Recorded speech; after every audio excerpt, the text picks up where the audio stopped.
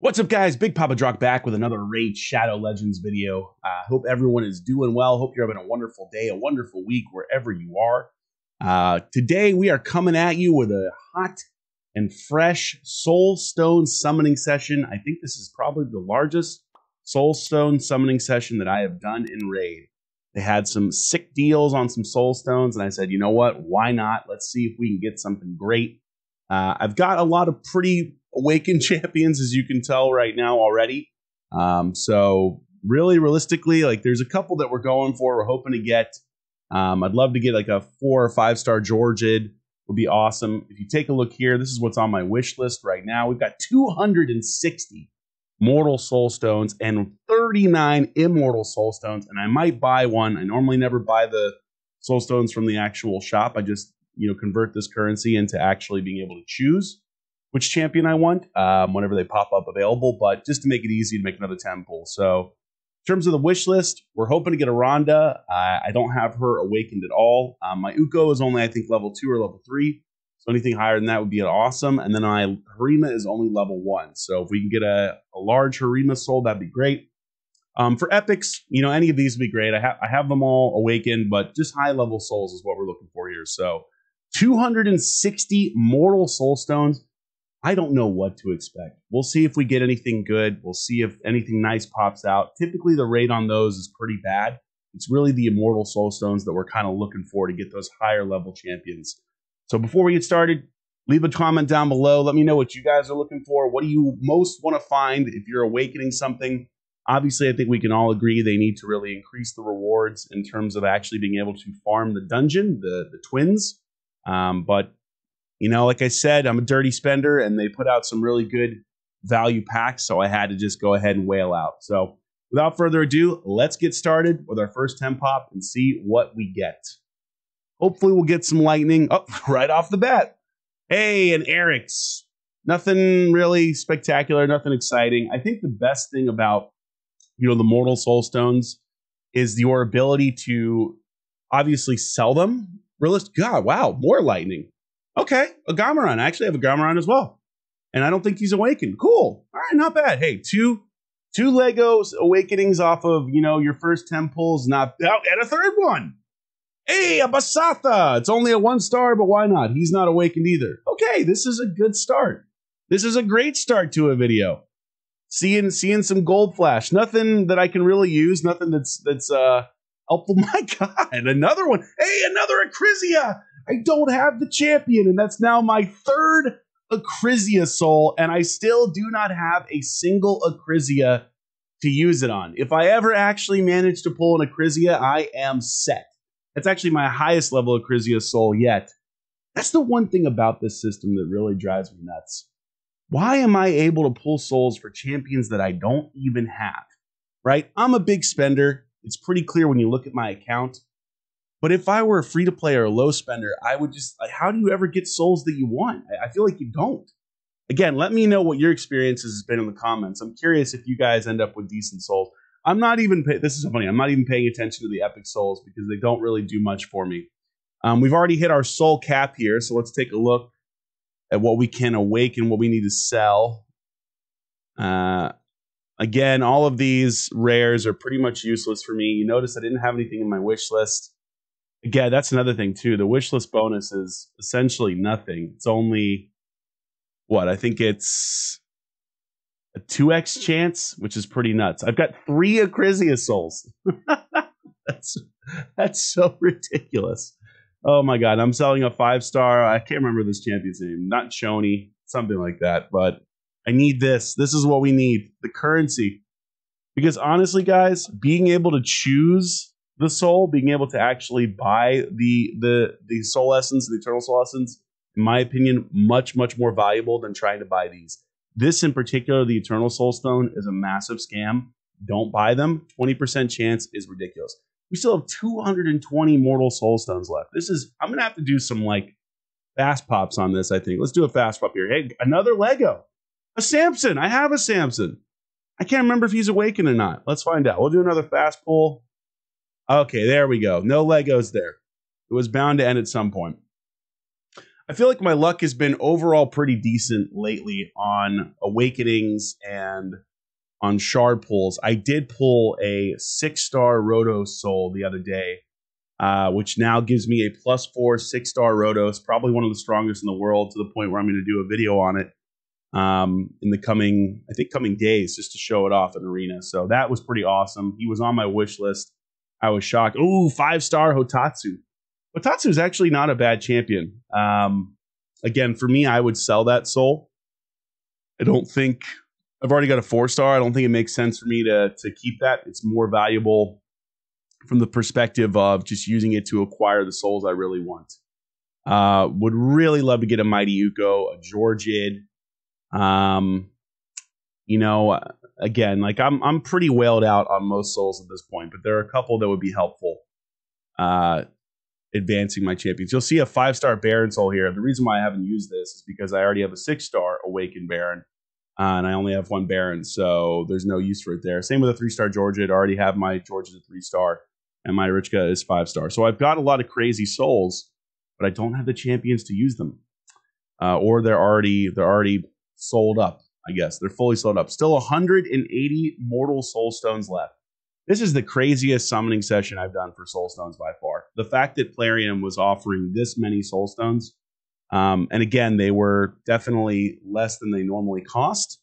So if you were ever going to spend on the game, this would probably be the time to do it. I'm not telling you to do that. Obviously, do whatever you're comfortable with or whatever you can decide is a good use for your money. I enjoy doing this. It's fun for me. So there you go. That's why I do things like this. And it's also kind of interesting content to see what that kind of whale kraken player is able to achieve. Another Lego here. Another Eric's. What are the chances of that? Not on the wish list. So this is a part of why I feel like Mortal Soulstones really aren't a great overall value, because you're, first off, not very likely to pull what you actually want or need.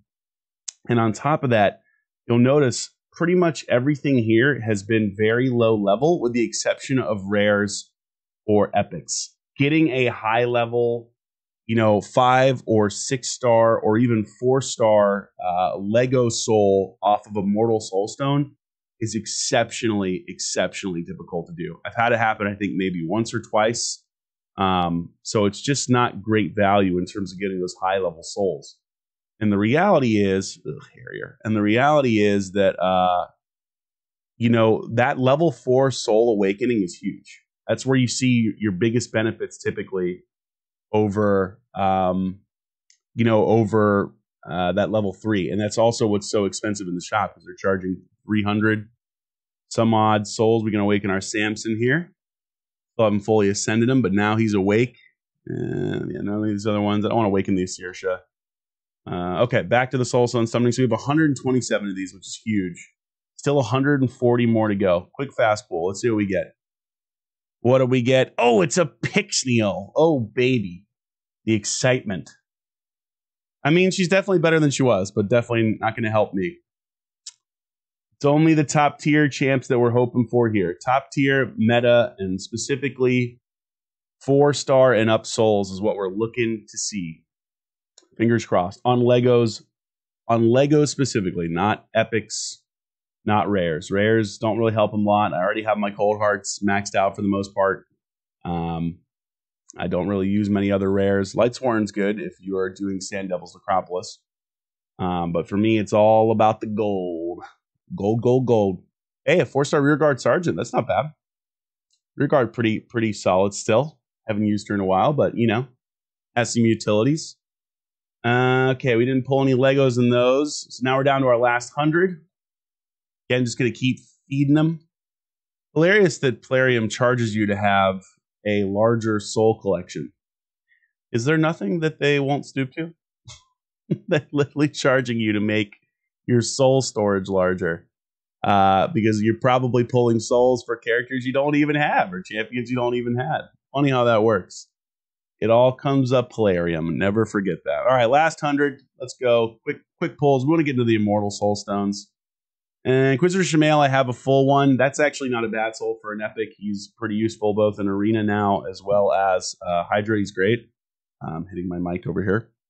Let's try another one here, another fast pull. Okay, we got a Lego. Oh, it's a Growhawk. Ugh. The luck is not with me on the mortals. Nothing really good on the mortals yet. Lot of epics, lot of rares, very few Legos overall, and no Legos that are actually useful to my account. Hopefully that will change with the mortals. I'm going to have bad luck for my account. I would prefer to have it here, and I would prefer to have great luck on the immortal soul stones when I can get some of those higher souls. I'm only selling the seer because my seer is already 5-star. Again, that would be a soul that you'd want to keep 9 times out of 10, regardless of your account level. I have a 6-star. Is that Angar? Yeah, I have a 6-star Anger, so that doesn't help me at all. Let's sell those. Back in we go. 60 left. Let's finish this up quick. What we get? Mother Sibel. Not going to do much for me. Another Lego. Hey, Kantra. I'm pretty sure mine's already got an Awakening. Magnar, not a bad epic. Oh my god! What the hell was that? 4 and 1? Oh my god! Wow. Okay, that's nuts. I mean, they're all relatively low level except for the Astrolith, but that's still pretty crazy, right? 4 and 1? What are the odds of that? What is it, 6% to pull one of these? Somebody give me the odds in the comments. Good God. I mean, my Python's already fully awakened. My Ruel's at 4. My Kreela's at 3, I think. I think my Astrolith's at 3, so again, I can't use any of these, but still, 4 and 1 is pretty bonkers. Visix, all right. Let's just double check to make sure. So Visix we can use. Awesome. We'll take that. Oh, Vrask. Okay, yeah. We'll level up our old buddy Vrask. The Healing Beast for Faction Wars. Okay, Growhawk actually isn't leveled up. I got to remember that. Okay. Wow, 4 and 1. That was nuts. Dude, if that had been on an Immortal Soulstones, I would have freaked out. Like 4 on the Immortals. All of them would have been probably super high level, but still, that was crazy. That's good luck. All right, I take it back. We're having good luck now. We're having good luck on the overall rate. We got 20 left. We'll do slow rolls for this. See if we can get anything decent. 1 or 2 more. 1 or 2 more Legos. What do we got? There we go. Oh, Mithrala. Mithrala, great champion. You don't see her as much in Arena as you did last year. I feel like she's not as I mean, she's still very good, but you don't see her quite as much. Now, honestly, you just see Taurus and Marichka, which I do not have a Taurus. Another Lego on the last pull. Withier, that's good. I still use Withier quite a bit. Oh, another one. What do we get? Hey, Lydia. Oh, another one, a 3-pull. And it's a Lysandra. Not bad, guys.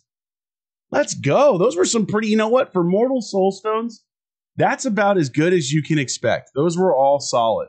It looks like I've already awakened all of those champions, but honestly, that's still really awesome in terms of rate. You can't be upset at that. That is great. Lysandra, I have a fully awakened 4-star. I should do a World's Strongest Lysandra at some point so we can sell that comfortably. Same with Kantra.